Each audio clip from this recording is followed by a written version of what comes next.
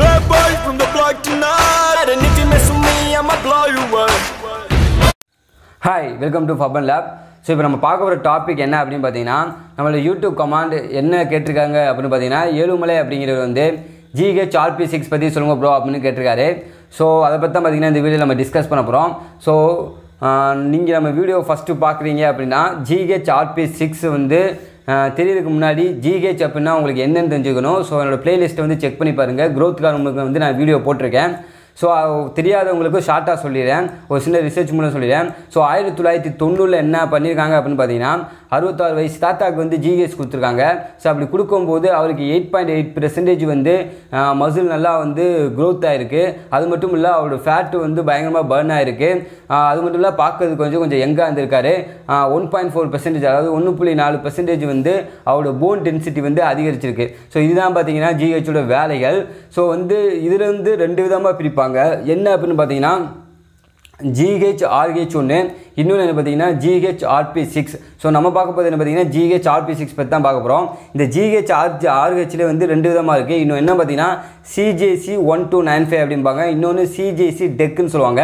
இதை பற்றி உங்களுக்கு நான் லாஸ்ட்டாக சொல்கிறேன். இந்த GHRP-6 அப்படி என்ன பண்ணும் அப்படி நீங்கள் எடுத்தோன்னே என்ன பண்ணும் அப்படின்னு கேட்டிங்கன்னா, உங்களோட உடம்புல இருக்கிற பிட்யூட்ரி கிளாண்டில் போய் நீ வந்து GHை வந்து நீ ப்ரொடியூஸ் பண்ணணும் அப்படின்னு சொல்லணும். அது கேட்கல அப்படின்னா கட்டாயப்படுத்தும். அப்படியும் கேட்கலன்னா அதுக்கு என்ன செய்யணுமோ தூண்டுதல், அதுக்கு என்ன செய்யணுமோ அதை வந்து அது பண்ணும், தூண்டி விடும், நீ செய்யணும் GHை வந்து அதிகமாக ப்ரொடியூஸ் பண்ணணும் அப்படின்னு சொல்லிட்டு. இதனால் என்ன ஆகுதுன்னு பார்த்தீங்கன்னா, நம்ம உடம்புல வந்து GH வந்து அதிகமாக ப்ரொடியூஸ் பண்ணுது. ஸோ GH அதிகமாக ரிலீஸ் பண்ணுறதுக்கான ஒரு தேவையான பெப்டைட் தான் பார்த்தீங்கன்னா இந்த GHRP-6 அப்படிங்கிறது. ஸோ நம்ம உடம்புல GH வந்து அதிகமாக சுருக்கிறதுனால நமக்கு நிறையா நன்மைகள் இருக்குது. ஸோ இதை ஏன் யூஸ் பண்ணுறாங்க அப்படின்னு பார்த்தீங்கன்னா, GH வந்து ரொம்ப காஸ்ட்லி. நம்மளோட ஒரு 1 மந்த் சேலரியே வந்து கொடுக்குற மாதிரி இருக்கும். அந்த அளவுக்கு பார்த்தீங்கன்னா GH வந்து ரொம்பவே காஸ்ட்லி. ஸோ அதுலேயே கொஞ்சம் கம்மியான ரேட்டில் இருக்கிற ஒன்று என்ன பார்த்தீங்கன்னா இந்த GHRP-6 தான். ஸோ அதனால தான் பார்த்தீங்கன்னா இந்த GHRP-6 வந்து பாடி பில்டர் யூஸ் பண்ணுவாங்க. ஸோ இந்த பாடி பில்டர் வந்து எதுக்கு யூஸ் பண்ணுறாங்க அப்படின்னு பார்த்தீங்கன்னா, நல்ல ஒரு லீன் மசில் வந்து நல்லா க்ரோத் ஆகும், அதே மாதிரி ஃபேட்டு பர்ன் ஆகும், ஸோ நல்ல தூக்கம் கிடைக்கும். இன்னொன்று பற்றி இல்லாமல் நம்ம உடம்புல கெர்லின் அப்படிங்கிறத வந்து இன்க்ரீஸ் பண்ணிவிடும். ஸோ கெர்லின் அப்படின்னா ஒன்றுமே இல்லை, நம்ம இரைப்பையில் வந்து சிம்பிளாக சொல்லப்போனால் பசி ஹார்மோனுங்க. ஏன்னா இரைப்பையில் வந்து எண்டோரின் அப்படிங்கிற செல்லு தான் பார்த்தீங்கன்னா இந்த கெர்லிங்கை வந்து ப்ரொடியூஸ் பண்ணும். ஸோ சிம்பிளாக சொல்லப்போனால் அதான் பசி ஹார்மோனு. அந்த பசி ஹார்மோனை வந்து கெர்லினை வந்து இன்க்ரீஸ் பண்ணிவிடும். ஸோ இதனால் வந்து நமக்கு வந்து அதிகமாக பசிக்கும். ஸோ இதுக்கு தான் பார்த்தீங்கன்னா பாடி பில்டர் வந்து இந்த இந்த GHRP-6 வந்து யூஸ் பண்ணிகிட்டு இருக்காங்க. GHRP-6க்கும் GHRP-RHக்கும் என்ன வித்தியாசம் அப்படின்னு பார்த்தீங்கன்னா, இதில் வந்து பசி ஹார்மோன் GHRP-6 வந்து பசி ஹார்மோன் கொஞ்சம் ஜாஸ்தியாக இருக்கும், இதில் வந்து ரொம்பவே கம்மியாக இருக்கும். ஸோ அதனால தான் பார்த்தீங்கன்னா GHRP-6 இந்த ஒரு ரீசனுக்காண்டியும் யூஸ் பண்ணுவாங்க. ஸோ அடுத்து என்ன அப்படின்னு பார்த்தீங்கன்னா, GHRP-6ல GHRP-2ன்னு ஒன்று இருக்குது. ஸோ ரெண்டையை விட GHRP-6 பார்த்தீங்கன்னா ரொம்ப வலிமையாக இருக்கும். ஸோ அது மட்டும் இல்லை, இதோட டோசேஜ் அப்படின்னு எடுத்துக்கிட்டிங்கன்னா ஒரு நாளைக்கு வந்து இதை வந்து 2 டைம் எடுப்பாங்க. இல்லை நிறைய அட்வான்ஸ் பாடி பில்டர்லாம் பார்த்தீங்கன்னா 3 டைம் எடுப்பாங்க. ஸோ இது ஏன் 2 டைம் 3 டைம் எடுக்கிறாங்க அப்படின்னு கேட்டிங்கன்னா, இதோட ஆயுட்காலமே பார்த்தீங்கன்னா 4 ஹவர்ஸ்லேருந்து 6 ஹவர் 8 ஹவர், இந்த மினிமம் 4 ஹவர்ஸு, மேக்ஸிமம் பார்த்தீங்கன்னா 6 to 7 ஹவர்ஸ் தான் இருக்கும். ஸோ அதனால தான் பார்த்தீங்கன்னா இதை 2 டைம் எடுப்பாங்க. இதை எப்போ எடுப்பாங்க அப்படின்னு பார்த்தீங்கன்னா, சில பேர் வந்து மார்னிங் எடுப்பாங்க, சில பேர் என்ன பார்த்தீங்கன்னா தூங்குறதுக்கு முன்னாடி எடுப்பாங்க. ஏன் இப்போ எப்படி எடுக்கிறாங்க அப்படின்னு பார்த்தீங்கன்னா, மார்னிங் எடுத்தாங்க அப்படின்னா நீங்கள் எப்போ எடுத்தாலும் சரி, நீங்கள் எடுக்கும்போது என்ன பண்ணியிருக்கணும் பார்த்தீங்கன்னா, ஒரு 30 நிமிஷத்துக்கு முன்னாடியோ இல்லை 30 நிமிஷத்துக்கு அப்புறமோ எதுவுமே சாப்பிடக்கூடாது. நீங்கள் எடுக்கிறதுக்கு முன்னாடி நீங்கள் ஒரு கார்போவோ ஃபேட்டோவோ நீங்கள் வந்து சாப்பிட்டுட்டு இந்த GHRP-6 எடுக்கிறீங்க அப்படின்னா நிறையா பயங்கரமான சிக்கலை வந்து ஏற்படுத்தும். வயிறு ஒரு மாதிரி அப்செட்டாக வேறு நிறையா சிக்கல்களை வந்து ஏற்படுத்தும். ஸோ அதே மாதிரி பார்த்தீங்கன்னா இதை வந்து இது GHRP-6 போட்டதுக்கு அப்புறம் ஒரு அரை மணி நேரம் கழிச்சு தான் பார்த்தீங்கன்னா அவரோட வேலைகள் வந்து ஸ்டார்ட் ஆகும். அதுக்கு முன்னாடி பார்த்தீங்கன்னா நீங்கள் சாப்பிடக்கூடாது.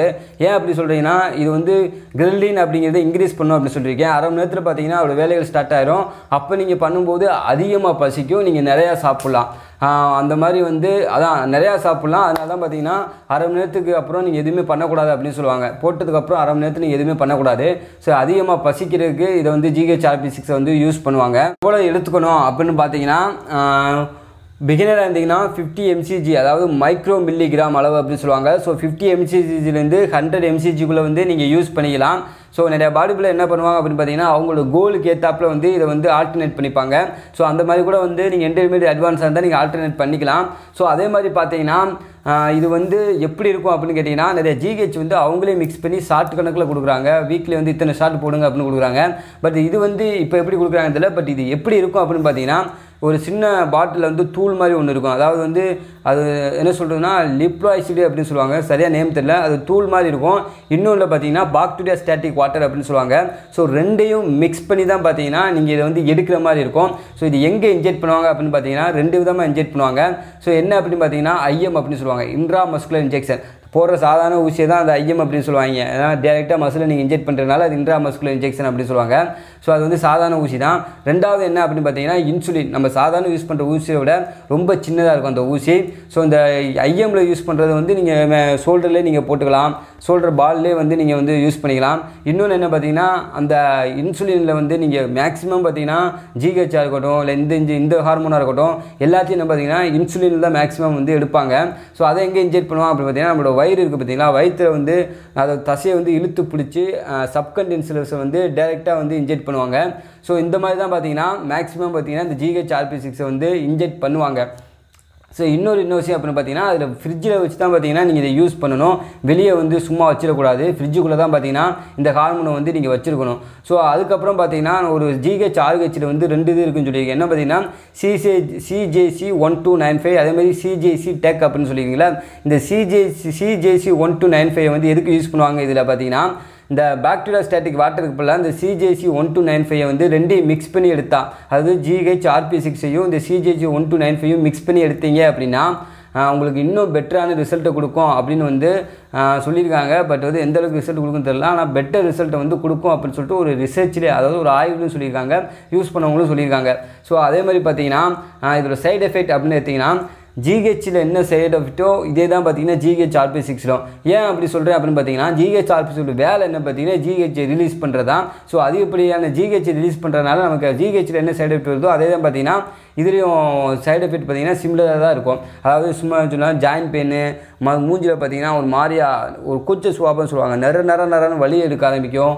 அதே மாதிரி பார்த்தீங்கன்னா தாடையெல்லாம் வலிக்கும். இந்த மாதிரி நிறையா சைடு எஃபெக்ட் இருக்குது. ஸோ நான் GHயில் வந்து சொல்லியிருக்கேன். பார்க்காதவங்க ப்ளேலிஸ்ட்டில் வந்து செக் பண்ணி பாருங்கள். ஸோ இன்னொரு முக்கியமான விஷயம் என்ன அப்படின்னு பார்த்தீங்கன்னா நம்ம யூடியூப் கமெண்ட் கீழே வந்து நிறைய பேர் டிஸ்கஸ் பண்ண ஆரம்பிச்சிட்டாங்க. ஸோ நீங்கள் வந்து டிஸ்கஸ் பண்ணுறனால உங்களுக்கு தெரிஞ்சது நீங்கள் சொல்கிறனால தெரியாதவங்க வந்து அதை பார்த்தாங்கன்னா அது வந்து ரொம்பவே உங்களுக்கு யூஸ்ஃபுல்லாக இருக்கும். ஸோ இதை வந்து நீங்கள் கண்டினியூ பண்ணுங்கள். இதனால் நம்மளோட கம்யூனிட்டி வந்து நிறையா டெவலப் ஆகும். ஸோ உங்களுக்கு இந்த வீடியோ பிடிச்சிருந்தா லைக் பண்ணுங்கள். அதே மாதிரி ஃபிட்னஸில் ஏதாச்சும் டவுட் இருந்தாலும் கீழே கமெண்ட் பண்ணுங்கள். கண்டிப்பாக அதை பற்றி நம்ம ஃபியூச்சரில் டிஸ்கஸ் பண்ணுவோம். ஸோ இந்த வீடியோ உங்களுக்கு யூஸ்ஃபுல்லாக இருந்துச்சுன்னா ஒரு தம்ஸ் அப் கொடுத்துருங்க. ஸோ தேங்க்ஸ் ஃபார் வாட்சிங்.